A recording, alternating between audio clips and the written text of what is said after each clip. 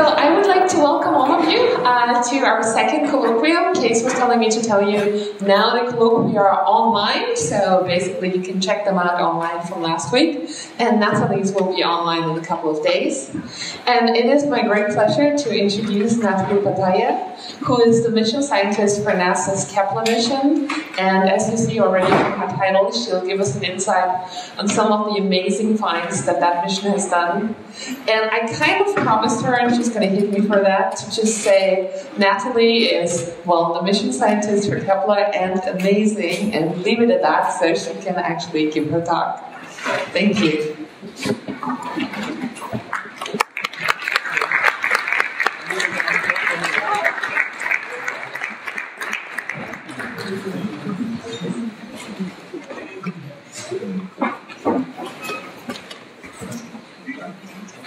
All right, how's the volume? Is that okay? Guys can hear me? Thank you so much for the invitation. It's a pleasure to be here, even with this nice weather. Thank you for coming out. I know it must be difficult to get yourselves all bundled up and come to a late afternoon colloquium, but I appreciate your presence. I'm here to tell you about NASA's Kepler mission. I'm going to assume in a room full of astronomers that everybody's heard of Kepler, correct? Okay. I'll tell you a little bit about the mission. Was anybody here at the IAU meeting in Beijing? A couple. Okay. All right. Very good. So the title of this talk is Finding the Next Earth, because NASA is on a mission to find another Earth, Earth 2.0. And I'll actually go a step farther and say with great certainty, because I heard a colleague of a colleague of a colleague tell me this, that NASA is on a mission to find life in the galaxy. And I've heard in this roundabout way NASA administrators stating this quite clearly. And I think we all feel that that's really within our grasp. I myself feel like this is within our grasp, maybe within the next 100 years, let's say. You know, I think tangibly about my grandchildren having that information. So it's not pie in the sky. It's not science fiction anymore. And Kepler is one step towards that ultimate goal. So let me back up and show you an XKCD cartoon. XKCD we know and love, and this was a cartoon that they did maybe a couple of months ago. So it's just a cartoon of balls, all of them representing one of the confirmed planets, exoplanets that we know of to date. And that number, as you can see, is pushing up against 1,000. So the scene is quite different than it was in 1995 when I was a graduate student in Florence listening to Michel Mayor announce the discovery of 51 Peg. We've come a long way. But look at this cartoon. You can see quite clearly. The reason I like to show it is because pictorially you can see that most of these confirmed planets are larger than Jupiter. How can you tell that? Because in the middle of this diagram, you might not have even noticed, is a tiny rectangular box containing a few circles, shaded gray there in the middle, and the words underneath it say, "This is our solar system." And the two biggest balls there are Jupiter and Saturn. So scan your eye over this cartoon and you see that the majority of these planets are bigger than Jupiter. Right? Okay. But maybe it's just a trick of, maybe it's an illusion, because the tiny dots, you know, we've got some bias there because the big dots are easier to see. So what I will show you now is another cartoon, the exoplanet periodic table, done by our friends at the Planetary Habitability Lab in Puerto Rico. And so what we've got here is a layout of size and equilibrium temperature based on where the planet is orbiting. And this is for the population of confirmed planets. So we've got the larger planets on the right, and we've got the cooler planets, smaller equilibrium temperatures or incident flux at the bottom. And so you can see that the square that has the highest population is way up there in the right-hand corner, right? Hot Jupiters. Right? Okay. So, Kepler. Kepler enters the scene, and Kepler is funded by NASA to do one very specific thing, and that is to find the fraction of stars in our galaxy that harbor Earth-sized planets that are potentially habitable, or in the purported habitable zone. So it's a population study, it's a statistical study, it is not a mission about characterizing a lot of planets or understanding the details of their properties. Kepler measures size. So it is a space-based telescope, and the way that it finds planets is via the transit method. Let's see, I guess here in Europe you had to be up in the middle of the night in order to see this event last June, right? This was the transit of Venus across the surface of the sun. We on the west coast of the United States got to see it nicely about 4 p.m. in the afternoon. It was quite lovely. The idea is that every rock suspended in a sunbeam is casting a shadow out into the galaxy, right? Our own Earth is casting a shadow out into the galaxy. And so we're going to make use of these coincidences and observe a large number of stars in the hopes that some percentage of them will have the right geometry so that their shadows will sweep across the face of our telescope. Okay? Eclipsing, right? And we're going to do this with a very sensitive camera because the change in brightness from a planet as small as an Earth is going to be about 1 part per 10,000. So we need part per million precision to do this. So we need a very sensitive photometer aboard a very stable spacecraft that we can control very well. We want the starlight to fall on a pixel and be on that pixel for the duration. So we do this with a large field of view camera feeding light to about a 1 meter aperture telescope. There on the right-hand side, you see the mosaic of CCD detectors. There are 42 of them in all. That image is about 100 square degrees on the sky, so about the size of my hand, right? Which is very large in astronomical standards. It's a heliocentric orbit. It's not orbiting the Earth, and this has been a great plus for us. It gives us a lot of stability, a very stable temperature environment. And that's really been a boon for high-precision photometry. The other thing that we need is a lot of stars, right? Because the probability of having this chance alignment for an Earth-Sun analog is about 0.5%. So we need to observe many stars in order to find these chance alignments. And so the mission is designed to observe 170,000 stars simultaneously, and hence the big field of view. And here it is projected onto the sky. The full moon would fit inside one of the gaps between the CCDs. So it's a very large field of view here in the summer constellation just between Cygnus and Lyra. Now, there are 4.5 million stars in our galaxy alone in that one footprint on the sky. So we spent 4 years before the mission even was launched characterizing those stars with multicolored broad and medium band photometry. Because we don't want to observe all 4.5 million. Most of those stars are going to be distant, luminous giants. We're not going to be able to see a transit signal due to an Earth-sized planet around a giant star. The dimming of light is even significantly smaller than 1 part per 10,000. So we took 4 years. We characterized about 1.5 million stars, the brightest ones in the field of view, and cherry-picked the ones that would yield the most science with regards to the detection of Earth-sized planets. And so here is an observer's HR diagram. The axes are surface gravity versus effective temperature, instead of what you're normally used to seeing for an HR diagram. That's because these are the observables that we get out of spectroscopy or even multicolor photometry. So the white lines are the evolutionary tracks that are mapped to this parameter space, surface gravity and effective temperature. So I'm just going to turn on lights. Okay. So what you see on this diagram is that of these 170,000 stars, that's much better, thank you, that we're observing, the large majority of them, over 80% of them, are kind of G-type main sequence stars, where that cluster of red is on the bottom. However, we do have about 10,000 giant stars that we're also observing for various other purposes. Okay, so that's my very short introduction about the instrument and what it is we're trying to do. For the remainder of the talk, I'd like to first talk about what I've called the planet candidates. So this is the catalog of everything interesting that Kepler has found that is consistent with the planet interpretation.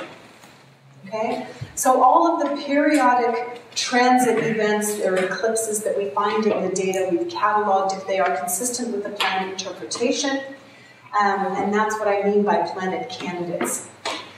However, we have also confirmed, validated, characterized a subsample of those planet candidates, and that's the second part of the talk, the planet confirmations. And then just to end by looking forward, because after all, we've only, at this moment in time, we've only analyzed about half of the data. So our most interesting results are still yet to come. We'll have to invite one of us back here in a couple of years. All right, so first the planet candidates. We always like to show the results, just give you kind of the bird's eye view of what Kepler's done by showing a scatter plot of radius of the planet versus orbital period, because these are the things that we measure. I like to plot the observables. We measure transit depth. The amount of dimming of light is directly related to the size of the occulting disk, the planet, compared to the star, of course, so you need to know something about the star too. Versus orbital period, which is just simply the timing between transit events. Okay? And so the white dots that you see here were the transiting planets that were known just before Kepler launched. Okay? There are some small ones you see hovering around Neptune, pushing down towards small sizes. Perot was flying and finding some of these things. But the large majority of the transiting planets pre-Kepler were clustered there at Jupiter sizes and orbital periods of about 3 days. Not surprising, right? You saw the exoplanet periodic table. That's where everything clustered. And the same was true for transiting planets. Since Kepler launched, we have released 3 catalogs of all of these transit-like events that we see in the data. One in 2010, one in 2011, and one at the beginning of this year, 2012. And so I will show you sequentially the points that get added to these diagrams as we go from 2010 to 2012. So before Kepler, we had about 89 of these objects, not about, there were exactly 89. Here's 2010. Already you see that the statistics are very different. No longer do they cluster at Jupiter sizes in short orbital periods, right? Over 80% of these are smaller than Neptune. So that's 2010, there were 300, 2011, 2012. So we now have 2,300, over 2,300 transit sequences in our data associated with 1,790 stars, which means many of these are associated with the same star, multiple systems, right? As you go from 2010 to 2011 to 2012, you see the blue, you go from the blue to the red to the yellow, the parameter space is broadening, and more specifically, we see the project is working towards smaller sizes at longer orbital periods, which is exactly what you would expect simply by way of collecting more data.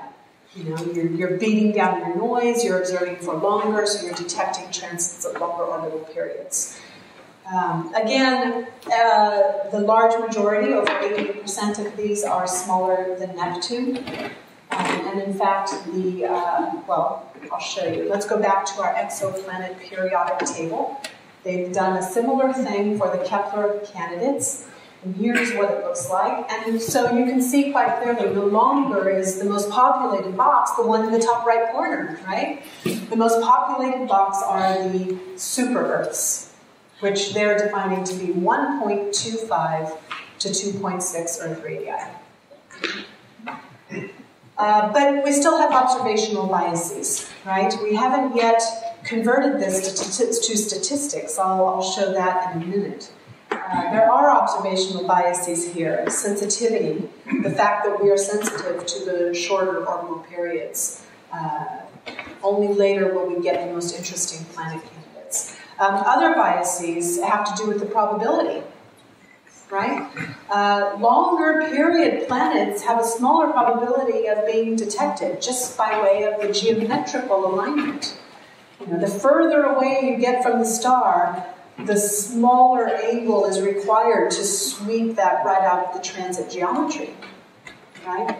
So the probability is inversely related to the distance between the planet and the parent star. So we expect the numbers to dwindle down, right? As we work towards this bottom right-hand corner, the number of points will peter out because of that probability argument and because of sensitivity.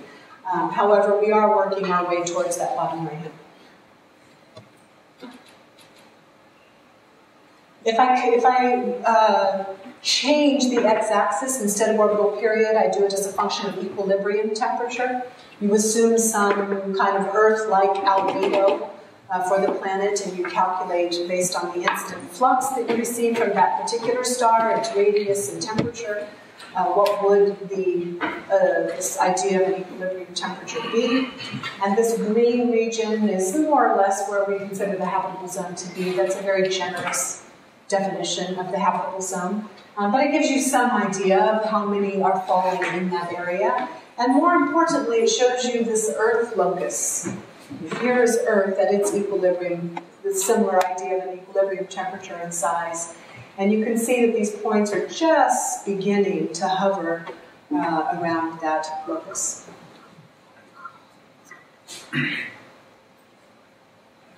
Let's see. The same group, the Planetary Habitability Laboratory, likes to track which objects are in the habitable zone that happen to be small also. And so these, I believe, are smaller than 2.6 Earth radius, so the super-Terrans and smaller. Color-coded to show you those that are at the inner edge of the habitable zone, which are red, those that are at the outer edge, which are blue. The solar system planets are up there on the right for comparison. So that green ball is Earth, and if you just scan through the Kepler planet candidates for habitability, the one that has the closest size is 2124 over there. And if you consider both size and temperature, it looks like it's 1686. I'll just show you some data. This is the light curve of 2124. So this is the actual data. Every black point is a brightness measurement. It's phase folded. So you fold it at the orbital period and stack them and bin them. The blue points with their associated error bars are binned fluxes. And so you can see this has a very high SNR transit detection. And in fact, this SNR is scaling as the square root of the number of observations, or the baseline, the time. So this is a very nice, robust signal. And all of our vetting statistics say that this is real around a star that's about 4,100 Kelvin. I mentioned something about the multiples. Remember, 2,300 planet candidates associated with about 1,750 stars. This is the same plot that you just saw, but it's color-coded a little bit differently. The stars that harbor only one planet are colored white. The stars that harbor two are colored yellow. The stars that are harbored three are green, 4 blue, 5 and 6 are red. So if you stare at this for a little while, you notice a couple of things. Well, first of all, the fraction of stars that harbor multiply transiting planet candidates, multiple candidates, is about 20%, which is consistent with the radial velocity surveys. They're finding a similar number. But the other thing that you notice here is that there are no colored points in the upper left-hand part of the diagram. That's where the hot Jupiters are, right? That's exactly the cluster where the pre-Kepler transiting planets were located, right? And there are no colored points up there. So the people who have been spending years looking at these hot Jupiter systems, hoping to find other planet candidates, other planets in those systems, are probably not going to find anything. And there's probably a dynamical reason for that.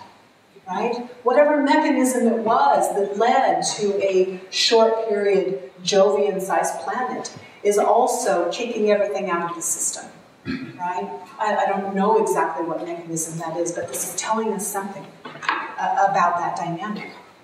So if I take these multis and I string them out, each horizontal line is one system. And they're strung out by orbital period on the x-axis, and they're sorted vertically by the orbital period of the innermost planet, from inner to outer. You can see just by staring at this, you start to notice patterns, right? And so the point is that with these sheer numbers, this only represents a third of the multi-systems that we've got so far. Not only can you learn about the statistics of planets out in the galaxy, the fraction of stars that host planets of certain sizes, not only can you go and confirm these things and learn something about the properties of individual planets, you can also study architectures, how entire systems are put together, and understand that dynamics, those dynamics, right? I'm going to skip ahead one slide. So why do we call them planet candidates? Why don't we just call them planets? So the big question is, what fraction of these things are real, right? And so I thought I'd show this cartoon just to illustrate what some of the common false positives are, the posers. These are the astrophysical signals in nature that mimic planet transits, right? And by far the most common is the one on the right. On the left here, I've got a scenario where I've got two stars, a binary system, that are eclipsing one another, but in a geometry such that they are just grazing. That one star just kisses the lower limb of that other star as it orbits, right? And therefore, the amount of dimming of light is going to be very tiny. And maybe look like a planet transit. And in fact, they don't. They don't look like a planet transit. And that's not a very common false positive scenario for a couple of reasons. One reason is because the shape, the ingress and egress, the shape of the transit itself is quite different. It's going to be kind of V-shaped, as opposed to a very square-bottomed transit that normally occurs when you have a very high radius ratio. High radius contrast. The second reason why we really aren't bothered by these things is because you would also have an associated secondary eclipse in many cases when you have circular orbits. And we have such high precision photometry that we can detect the secondaries and see that they have slightly different depths, which is indicative of an eclipsing binary geometry, not a planet transit. So the left-hand side doesn't bother us too much. By far, the most common false positive scenario is what we call the background eclipser. The pixels on a Kepler CCD are 4 arcseconds across. They're large pixels. So near the galactic plane, you've got a large number of stars, right? We wanted a large number of stars. We purposely pointed the telescope somewhat near to the galactic plane. But that means in a 4 arcsecond pixel, or in maybe a 3 by 3 pixel aperture, you're going to have a relatively large number of stars. And you're not going to be able to resolve them necessarily when they're in the same pixel, in that same 4 arcseconds. And so you can have a geometry or a situation where you've got some distant star that is an eclipsing binary that happens to be lined up with the target star that you're actually observing. And you're just collecting the light from that total system. And so that background eclipsing binary is contributing a small percentage of light to the photometric aperture. And that small percentage of light is going to cause a small percentage change in brightness, which could mimic a planet transit again, right? So this is by far our most common false positive, but for the same reasons that I mentioned over here on the left-hand side, a large number of these things we can rule out. And there's also another way that we can rule them out, not just by detecting primary and secondary eclipses, but by reverting back to the actual pixel data. Not the flux time series, but the actual pixel data. So here I've got an example of various photometric apertures.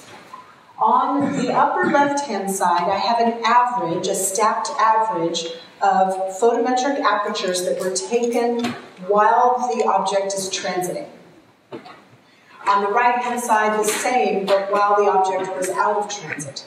Okay? And if you just look at the top two, they look identical, right? On that color mapping. But if you subtract them, you get this in the bottom left-hand corner.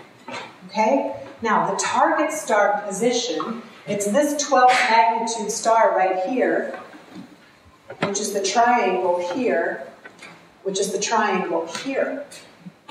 So you can see that the majority of the energy in that transit is not associated with the target star at all.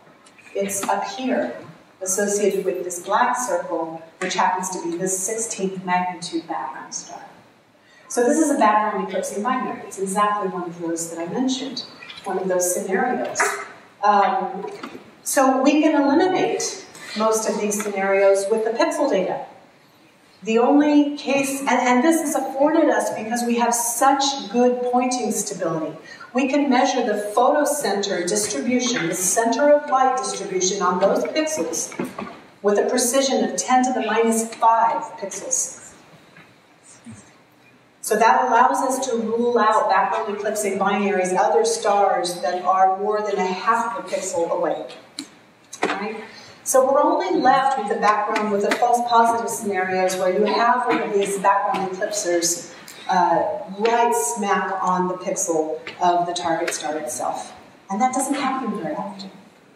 All right? So people have done numerical simulations to find out how often is that going to happen.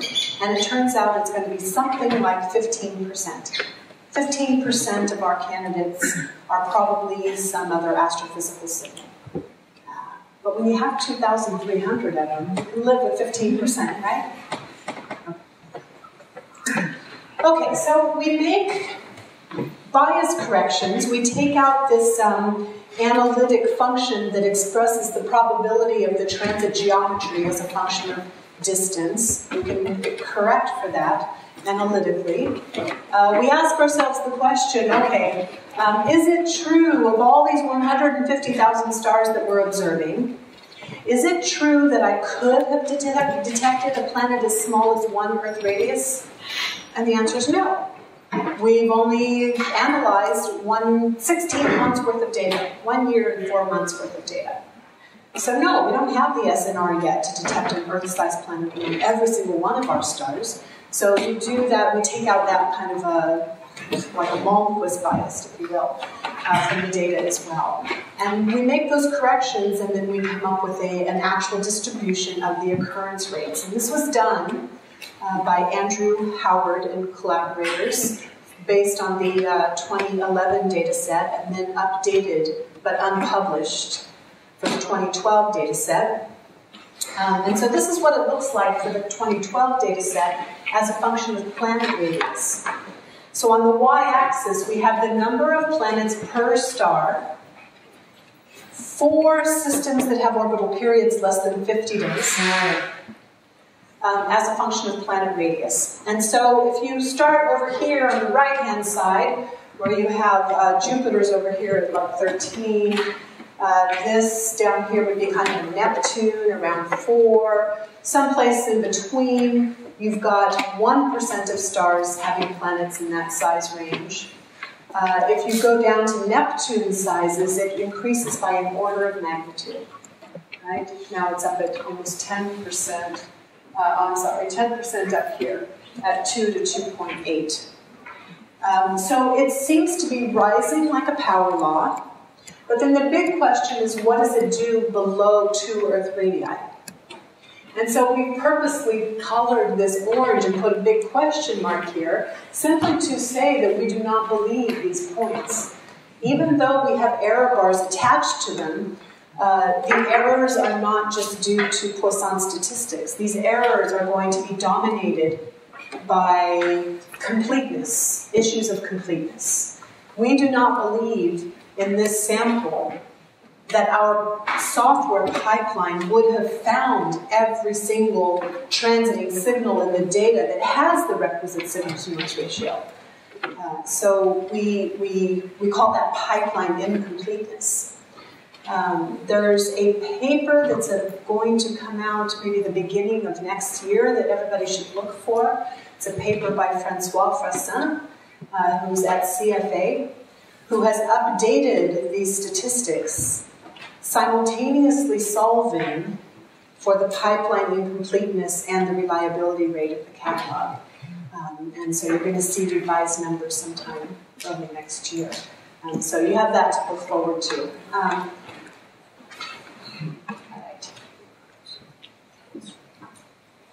All right, I think that's about all I'm going to say about the statistics. Like I said, you'll have to invite me back in a couple of years to give you the update, the final numbers. But the bottom line is we have right now in our catalog 250 Earth-sized planets, but we don't have a lot in the habitable zone. So this is integrated over all orbital periods. What we really want to do in the future is to do a two-dimensional histogram, both for radius and for orbital period, because we don't want just to know the fraction of stars that have Earth-sized planets. We want to know the fraction of stars that have Earth-sized planets in the habitable zone. And we don't have the statistics yet, the numbers, to say that that's going to be. Okay. All right, so in the next part of the talk, I want to just talk about some of the more interesting planet conformations. I mean, we do want to see these places not just as statistics, we want to see them as actual worlds, right? We want destinations, not just dots on a scatter plot. Of the 2,300 planet candidates that we have, at this moment in time we have, well, it says in the bottom right-hand corner, 78 planet conformations and characterizations. And actually that number is now out of date because there's another paper that was just recently accepted that has, or two papers actually, and collectively they are confirming 40 new planet candidates. So we now have over 100 planet conformations, and that might seem like a small percentage of the 2,300, but I'm sure I don't need to tell anybody in this audience the amount of time and patience that is required to actually pin down the masses of a planet, either with Doppler measurements or some other techniques which I'll tell you about. So it is a very expensive endeavor to characterize these planets. But of course, that's exactly what we want to see happen. Right? We want all of these things to be characterized. So here what I'm showing, here is that footprint of the CCDs again projected onto the sky. You can see the wing of Cygnus the Swan here on the left. It doesn't look much like a wing, but it is. And then the location of the planet candidates on the field. This is another cartoon just showing the relative sizes of some of the planet conformations, most of them, but not all of them. And I'm just showing it again to emphasize that the majority of the planets that we are finding are smaller than Jupiter, but also the majority of the planets that we are confirming and characterizing are not only smaller than Jupiter, they're smaller than Neptune. And that's no coincidence. That's where we're putting all of our resources. Right? Well, we can't afford to devote resources to confirming hot Jupiters anymore, right? We want to know something more. We want to learn something more about the most interesting systems. And so let me start right in with the Kepler poster children. Here's that diagram that I showed you already, and I'd love to tell you about Kepler 10, 20, and 22. These are the stars of, not the literal stars, but the figurative stars of Kepler. First is Kepler 20. The Kepler 20 system has 5 planets associated with it, B, C, D, E, and F. And here you're seeing E and F. The 2 outermost planets are Earth size. One slightly smaller at 0.87 Earth radii and one slightly larger, about 3% larger. But they orbit Kepler-20, the star itself, at relatively short orbital periods, about 6 and 20-day orbital periods, giving equilibrium temperatures of like 700 to 1,000 degrees Kelvin. So these planets are not in the habitable zone. However, they were an important milestone for us because they were the confirmations of the first truly Earth-sized in radius planets. And so that was very exciting. I want to mention, however, that these planets were not confirmed in the traditional way that you might be thinking. We did not do Doppler follow-up to get the masses of these planets. So we don't know their densities. We know their radius. Well, so how do we know that they are bona fide planets? What we did was we did follow-up observations that help us to eliminate every possible false positive scenario. You do adaptive optics imaging. You do high-resolution spectroscopy. You characterize the system both spatially and spectroscopically so that you can eliminate all of the various false positive scenarios to give you a very high confidence level, more than 99.7%. That this is that the planet interpretation is the most likely interpretation at that confidence level, 99.7%. So that's the Kepler-20 system. And then following on its heels was the Kepler-22 system. Here's an artist's rendering of Kepler-22 compared to Earth.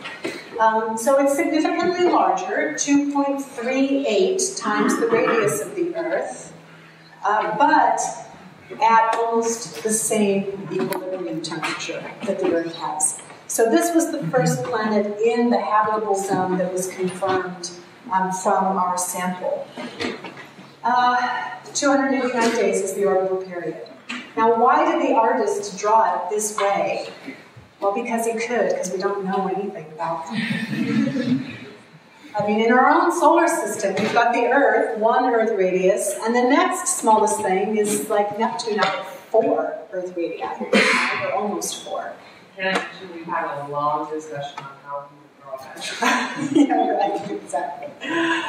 In our own solar system, we have nothing of comparison. Nothing between 1 and 4, and yet those are the planets that Kepler's finding the most of, right? What is a planet that has a radius of 2.4 or 2.5 Earth radii? I don't know, right? A lot of people like to call these, especially reporters, like to call these super Earths. We made it a point not to call these super Earths. We made it a point to call this a mini Neptune.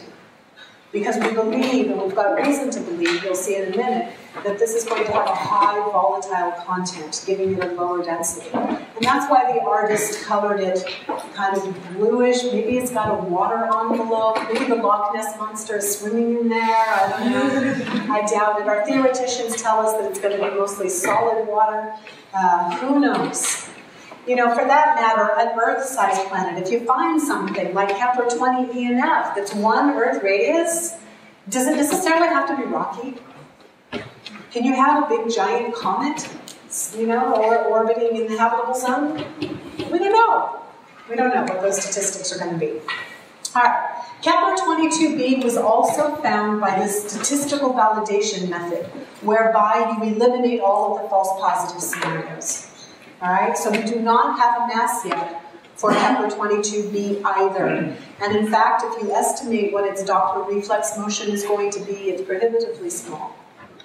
All right, so I believe Harps North will be able to do it. I don't know. We'll see. All right, so at this time, the smallest radius planet for which we also have a mass is Kepler-10b. Okay, so here's an artist's rendering of Kepler-10b displayed relative to the Earth. It's about 40% larger than our own Earth, and it's orbiting at an orbital period of 0.89 days. That's why we have a mass for it, right? The reflex motion is just at the hairy edge of what we're capable of doing. The amplitude of that velocity is about 3.3 meters per second. And so if you combine the photometry, which gives us the radius of the planet, with the mass from the Doppler spectroscopy, you get the density. Moreover, we had astroseismology data on the star itself, Kepler 10. The photometry is so precise that we can see indications of the acoustic waves propagating throughout the star in the brightness measurements. And from those, we can get the stellar properties with an accuracy of 2 to 5%. And the better you know the star, the better you know the planet. And that means that the error bars on the planet properties are so small that there is not any theoretical model consistent with that data to 3 sigma that is not one of a rocky kind of mercury composition planet. Right? And so that's how we know that it is a rocky planet. Okay. Let me make mention of another group, and there are some familiar names here, Kepler 10, 22, 21, 36. We've got a couple more that we've added, just to emphasize the astroseismology theme. Here is a power spectrum on the right-hand side of our sun, showing these acoustic modes and the brightness variations, right? The P mode pulsations that are characteristic in this power spectrum. And you can contrast that with Kepler data of some of our brighter G-type stars on the left. I think Hans Kelsen gave a talk here maybe not so long ago. Yes, okay, good. So we are able to do this not just with 1 or 2, but literally with hundreds of stars. In fact, I would argue that astroseismology could very well be Kepler's greatest legacy. What we are learning about the stars themselves, because of the high precision photometry, is beautiful. But combining that with planet detection is especially powerful. So here we've got a montage of various power spectra that range from the lowest density stars in the upper left-hand corner down to the highest density stars. The amplitude of the pulsations decreases as you go to higher density and increases in frequency, making them ever more difficult to detect. And so here, let's revert back to an HR diagram with the evolutionary tracks. The red points on this diagram are planet candidate hosting stars that are bright enough for astroseismology. And so you see that many of them are at the higher temperatures. They're all kind of G-type, but many of them are starting to evolve off of the main sequence. Those are easier to find. The pulsations are easier to measure. But as we collect more data, we're going to work our way down the right-hand side of this diagram.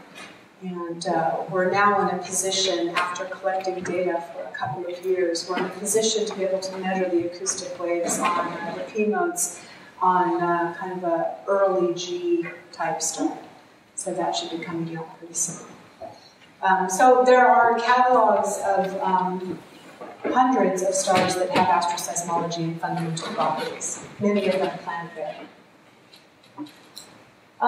Let's see, Kepler has done something really significant over the last, I guess it was a year ago that we did this, and that was to show that George Lucas was right. This was worthy of one of George Lucas's crew coming out for the press event. That was exciting.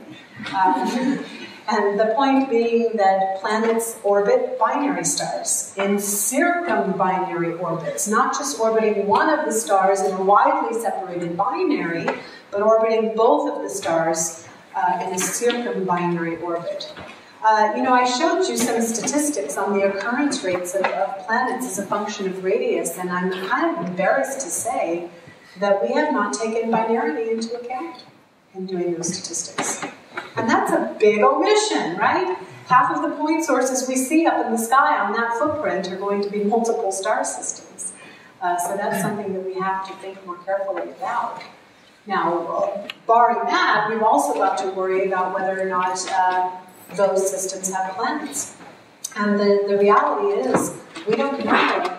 We barely have a handle on binary star statistics, let alone triple stars and quadruple stars. Oftentimes when you have the binary, it's also got a triple, it's also got a third or fourth companion. So we don't know too much about them, what those statistics are going to be, especially at long orbital periods. Luckily, Kepler is able to detect transiting planets, and that means it's also able to detect eclipsing binaries. So the Kepler data itself is informing us about the frequency of eclipsing binaries, which are our most common false positives. So it's all cyclical, and we're deriving the same information in this way. It's been very powerful. I wanted to mention, I just want to show you the data, because detecting planets in binary systems is no easy task. It's not, you don't get a nice dimming of light that occurs at exactly the same period or time, with exactly the right depth and all of that. It's very complicated. Because what that transit is going to look like depends on, first of all, which star it happens to be transiting, right? That's obvious. But it also depends on which direction the star is moving compared to the planet, right? If the planet and the star are moving together, the duration of the transit is going to be very long. But if they're moving in opposite directions, when that star comes around the backside, then the duration is going to be very short. So it's very difficult to design a signal detection tool to detect something that doesn't occur when you would think it's going to occur and always looks different, right? So these things have mostly been identified by manual processes combing through the data on eclipsing binaries to find them. We're just now getting to a point where we actually have a signal processing tool that can find these more or less broadly. So you're going to see a lot more of these appear in literature soon. And I should mention one that appeared on the preprint server just about a week ago at the DPS meeting. There is a citizen science website called planethunters.org that hosts the Kepler data. And so normal citizens, the layperson, can go onto this site and inspect the data and answer a few simple questions, and that leads to the identification of interesting things that our pipeline missed. And so they've identified a handful of new planet candidates this way, but they also identified a planet in a circumbinary configuration in a quadruple system. So orbiting another pair of binary stars. So one planet orbiting this pair, and those two eclipsers are going around each other. So we're finding very cool stuff. Just wanted to make mention of that. And finally, there is a large number of stars that collectively describe the most common type of planet conformation that we have so far. And it's not by the statistical validation method that I told you about. It's not by Doppler spectroscopy to get the masses. It's through a technique called transit timing variations. And so the poster child for this one is Kepler 11. Here's our artist's conception of Kepler 11. It has 6 transiting planets associated with it. You have to be able to tease those all out of the data and understand the periodicities. And this, when the depths, many of these planets have about the same size. So it's a mishmash of transits, and you have to be able to sort them all out and get the orbital periods exactly right. But what's really interesting about this is represented there in the right-hand column. So on the left-hand column, you see the phase-folded transits, right? And I love to show this. Perhaps everybody's already heard about Kepler 11, but I just love to emphasize that this is a great thing to show an introductory physics class, or maybe an upper division physics class, because you're seeing Keplerian motion here, right? Expressed in the duration of the transit. As you go from the innermost planet to the outermost planet, the durations increase, simply because of Keplerian motion, right? The orbital velocities are decreasing. At the same time, on the left-hand side, what's being demonstrated is the non-Keplerian behavior. the dynamical information that is indicative of energy exchange between the planets themselves, or the indication of a shifting barycenter. The star actually moving position and therefore changing the exact transit time. So what's being plotted on the right-hand column is it's an O minus C diagram. It's the observed arrival time of the transit minus when you expected it to arrive based on just an average single period, right? And so if it were perfectly periodic, you'd have a horizontal flat line around 0, but it's not. It's not perfectly Keplerian, and so you have variations about 0 that are statistically significant. Moreover, the variations of successive planets are anti-correlated, as you can see going in successive plots. And so this is dynamical information that we have at hand from the Kepler data alone, without the need to go to the Keck 10-meter telescope and do extensive observations. From the Kepler data alone, we've got dynamical information when you have dynamically packed systems, the exchanging energy from which you can get the masses. Okay? And so the masses of 5 of the planets was determined this way. Since then, more data has been collected, and now the mass of the 6th planet has been determined as well. We have a catalog of literally hundreds of planet candidates that show indication of a transit timing variation. This methodology has become so important that we are actually becoming hopeful that we might one day see the mass determination of an Earth-sized planet in the habitable zone through the transit timing technique. So this is something we're very excited about. And just to emphasize that point, I've just made that planet counter go up from 78 to 105 because of the 2 papers that came out over the last month, I think it was. One of them was just accepted, publishing collectively 40 new planet confirmations via the transit timing technique. All right? And there's a cartoon that shows some of them. There's 2 of these things. Lots and lots of planets. All the green ones are now confirmed. Whoops. But what I want to mention here is that many of these are very small, 1.4 Earth radii, 1.5, 1.1 Earth radius, okay, confirmed with a period of 12 days around a star that's almost 16th magnitude. You know, people told us before Kepler launched, well, you know, Kepler, yeah, okay, but these stars are so faint, you're never going to be able to completely characterize these planets. But here we're doing it with transit timing variations around stars that are 16th magnitude. So we're learning a lot. All right, so just to conclude, I've already said, harkening back to this diagram, that we're pushing down towards that bottom right-hand corner. And not only that, we were just awarded a 4-year mission extension. So that will give us even better precision, smaller planets, even at longer orbital periods. The plan of attack, the strategy here, is to keep staring at exactly the same stars. You know, sometimes I get asked, why don't you move the telescope and point someplace else? Maybe you'll find something interesting. Yeah, it's true, but we'd probably find more of the same.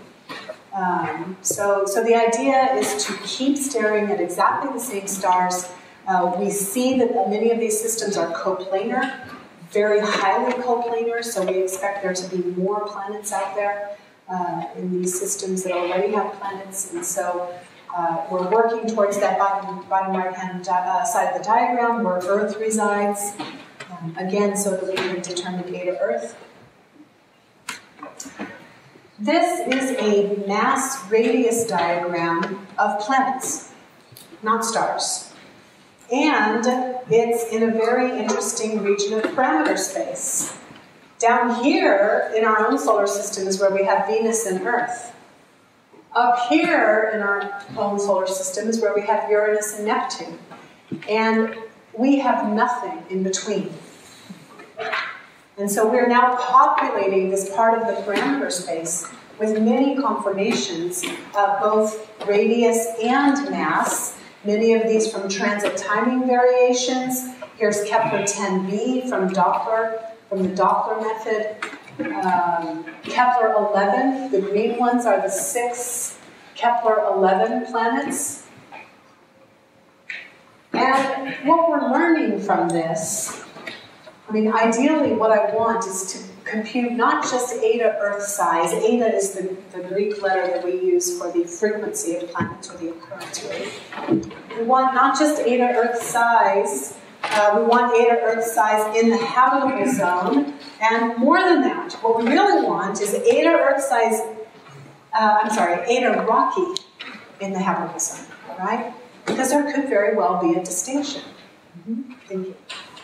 If you look at any given radius on this diagram and you make a horizontal cut, you work your way through many different theoretical isoplanes or isodensity curves or isocomposition curves. So you can have planets of the same exact radius measured by Kepler that have radically different compositions. So in order to really understand what eta Rocky is, we're going to have to know something about the density distribution. And you're only going to do that if you can get the masses. So I put that here in my kind of looking forward diagram. I'm made hopeful by results like the one we saw last week, which is not Kepler's result. It's the one piece of science I had to include because it's so cool. It's not ours.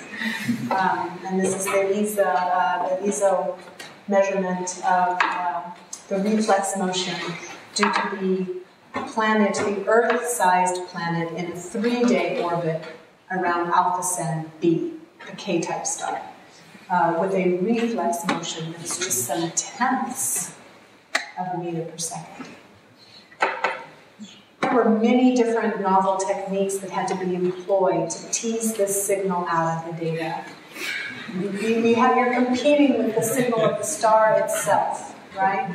You have to be able to tease all of those different signals out of the data. And a lot of people are skeptical of this type of thing. But in actuality, it's exactly what we do with Kepler. When you have various signals occurring on different timescales, they are distinguishable in frequency space. You can design filters to tease them apart.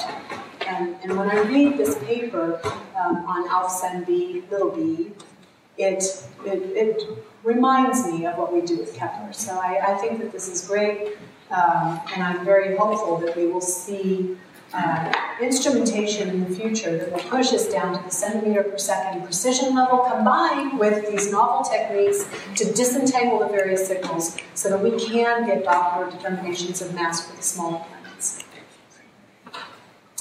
All right. Let's see here. Let me jump a little bit ahead. Oh, I have to end these in cool pictures. Let's go back to the transit of Venus. It was so beautiful. This was the Hinode image, I believe, of the transit of Venus. Do you see the tiny yellow haze around the planet? That's the atmosphere, right? It's got a scale height of like 5 kilometers. It's really tiny. So fragile, so tiny. You can see it, but just barely. The total area, if you just naively, like I did, take 5 kilometers and compute the area of an annulus and compare it to the planet itself, I think it's like 1/200th of the total occulting area, right? But let's put that into perspective, right? The transit of Venus itself is about a 1 part per 10,000 change in brightness, and this is 1/200th of that. Right? The atmospheric signal is going to be ridiculously small for transmission spectroscopy. We do not currently have the technology to do it, but I'm very hopeful that we will. Because what we really want, looking forward, now let's look forward to our grandkids, okay, maybe our great-grandkids, we want to detect this. This is a microscopic picture of cyanobacteria caught in the act of metabolizing and producing that tiny little bubble of oxygen that we know and love, that our lives depend on. Were we to detect such oxygen in the spectrum of one of these transiting planets, we would have some indication potentially of life. And so this is why I said at the beginning that this is not pie in the sky, this is not science fiction. I really do believe that we're getting very close, and that's pretty dang exciting, you know. In the one of the first slides, that XKCD cartoon, I didn't show you, but at the bottom in the tiny print it said, "This is an exciting time." And if I had to change that cartoon, I probably would have added an expletive in there someplace, because it's really an exciting time. So with that, I will turn on the volume of my own computer, just to enjoy the beauty of the science that we're all doing, the science that humanity is taking on in these coming centuries. So thank you so much for having me.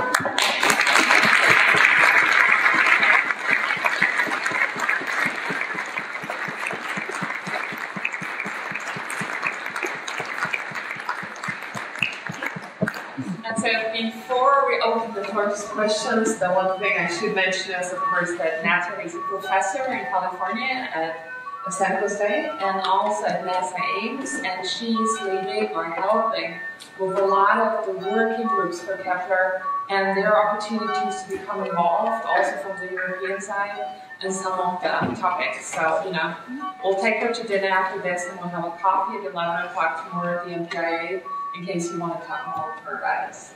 That's such an important point. Just 2 days ago, we released 4 more quarters of data to the public. We ourselves haven't even analyzed all that. Okay, we've now got through quarter 13.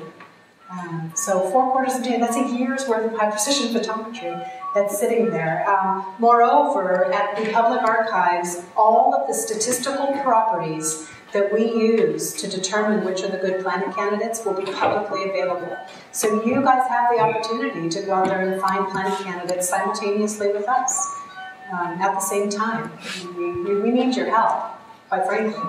This is a tidal wave of data, and we can't do it with the 5 or so people in NASA Ames. No, a little bit more than that, but that's about the order of magnitude of it. So we're excited to have everybody take a look at that data and to participate in our working groups. They will be listed on the Kepler website probably in a week or so, and the instructions for how to get involved will be up there too. So take a look and let us know if you can help. And I think with that, we open the floor for any questions you guys might have. And as Kate said before, we young people first. Yeah, no pressure. Other people who are young at heart are also allowed to.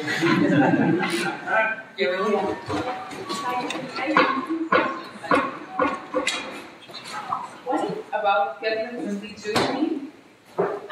You mentioned that you have the density for that one. That we have the what? The density? Not for Kepler 22b. Ah, okay. And no, we don't. Perhaps Harps North will get it. I'm hoping that that's one of their targets. Okay. And the second one is really a naive question. It's about exomoons. So did you consider that maybe you can have Earth-sized planets with an exomoon, like really big moon, and it might invert? Yeah, so that's a really good question. I always get asked that question, I think, because everybody's seen the movie Avatar. We've got something like 50 planets in the habitable zone that are of some size. I can't remember exactly, but many of the planets we have in the habitable zone right now are giant planets, Neptune's and larger, and those are going to be the ones that people are going to be scrutinizing for signature of an exomoon. Because of course we all know that life lived on Pandora, right? So, but again, just like the circumbinary planets, it's going to require a different detection technique. It's not strictly periodic and it has all the same issues that circumbinary planets has, probably even more extreme. But it is technically possible to see it in the data if the moon is, not the size of maybe Mercury or larger. Because it would change the transit timing variation, right? There might also be some timing variation that would tip you off. That's right.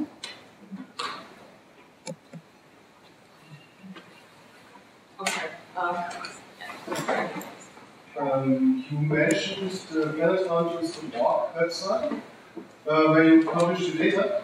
And I know this service, and I think it's a very good way to publish data.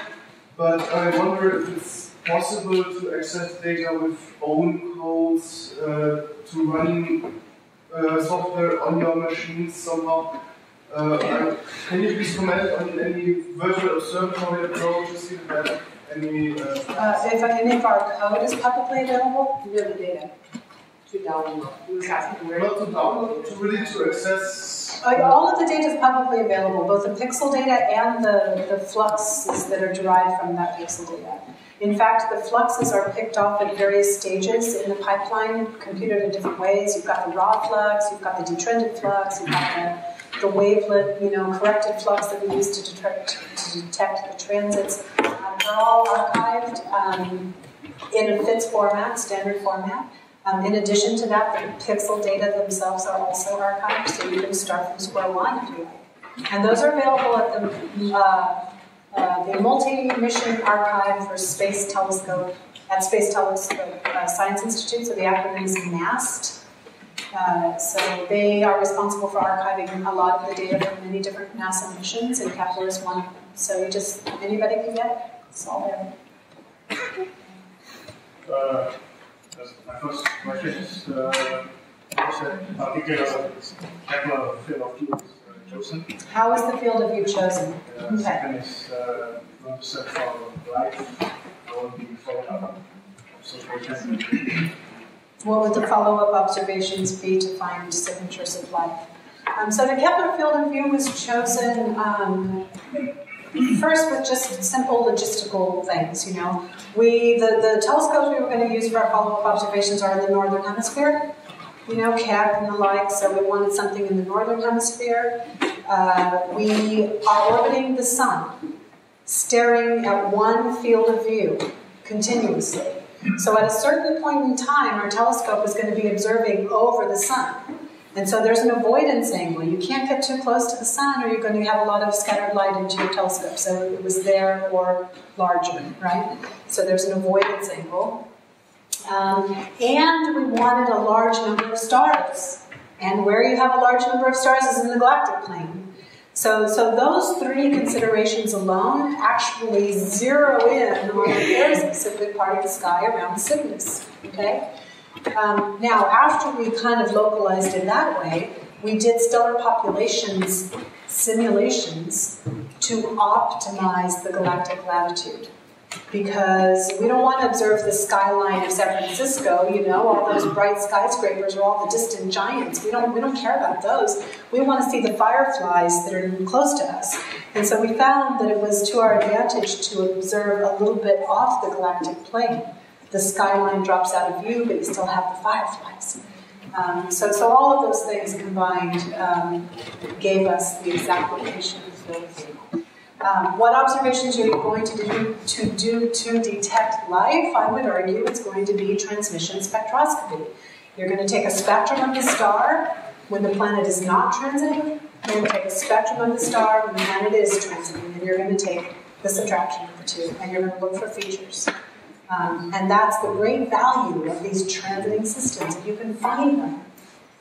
So there's a mission on the books right now being proposed called TESS in the United States. It's a medium class mission, and its job would be to find the closest stars harboring transiting planets. And those are going to be very valuable for missions like JWST in the future, and future TPF, if you like, missions, When you discuss the false positives, I expect you might mention white dwarfs, because they have the right size. So did you find any white dwarfs? There are white dwarfs in the field of view, but since we care... transiting white dwarfs as the companion. Yes, there are many, and they have a very characteristic look about them in the data. KOI 54, is one of them. I think 71 was another. There are many that are known, and their densities have been calculated, and that's another great area of science. Yeah, they puzzled us at first. You know, they looked very different, and we didn't know. We kind of scratched our heads. We didn't know exactly what they were. They're very square. Because the companion star was so much bigger than the white dwarf itself. And then had these weird characteristics. I think there was a secondary that we saw as well. You can see the secondary. But the secondary was even deeper because the white dwarf has such a high temperature. Very odd light curve. But we finally all got sorted out, and there have been a number of them that have been published in literature, but they don't confound us. So, how do you have the distances to the candidate stars? It varies, of course, but the cone that we are observing, this kind of slice in the Milky Way galaxy, goes out to about 3,000 parsecs. I'm used to giving light years because of the public. About 1,000 parsecs. Yeah, a little bit closer. So they have Hipparchus parallaxes or something? Do they have parallaxes? Not typically, no.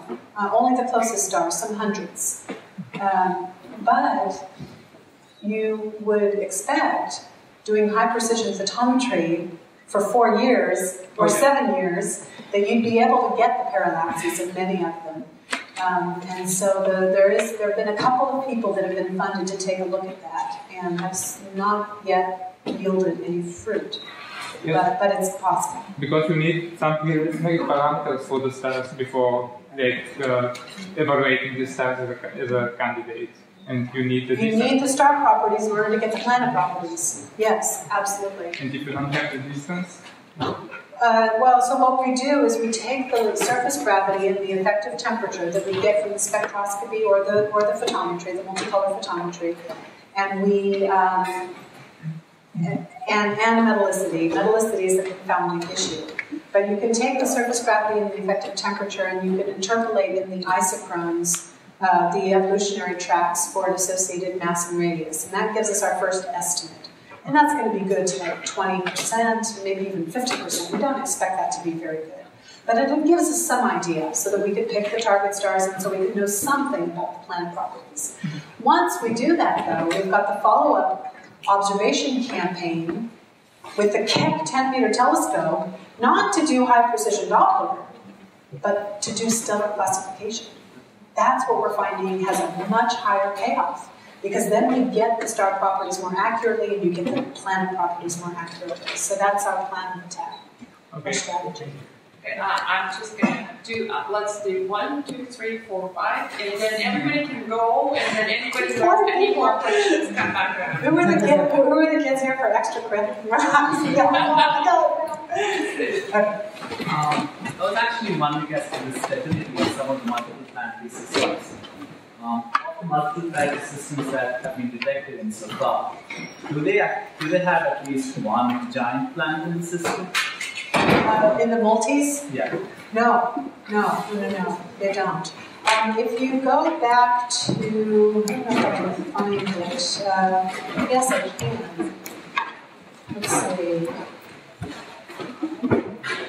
In this diagram, if I hit the animate key and you see this thing scroll up, you're going to notice that there's hardly ever any giant planets in here.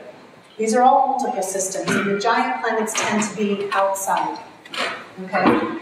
So it's kind of like our solar system, right? Except that these are orbital periods going out to like Mercury's orbit. Okay, so it's still something very different. But many of these systems have no giant planets, right? Lots of them. When they do have inner giant planets like this one, still you have one that's smaller on the inside. You don't have anything this big that is this first one, in this first row. So, but yet we find a lot of hot Jupiters. We do find a lot of short period Jupiter-sized planets, but when we do, there aren't any other planets in the system. Okay. Can you just remind me of